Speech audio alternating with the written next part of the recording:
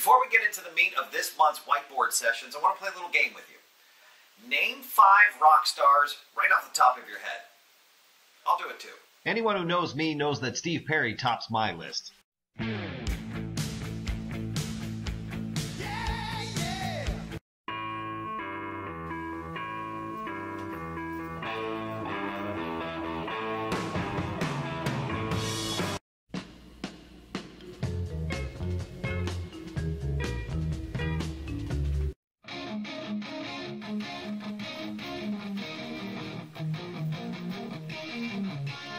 I bet yours was pretty close to mine. Maybe not so much in the people that you put on there, but the fact that it was all guitar players and or singers and guitar players. So now let's do it again. Name your top 5 rock stars that don't play guitar or sing.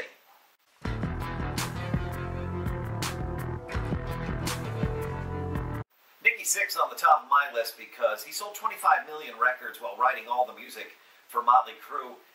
And that's my second favorite band that he's been in, because this new band that he's in, 6am, they've released now 5 records, and Prayers for the Blessed, which is the second album they released in 2016, is the subject of January's Whiteboard sessions. The amazing thing about this record is that it sounds nothing like Motley at all. And it's the same writer. Talk about reinventing yourself.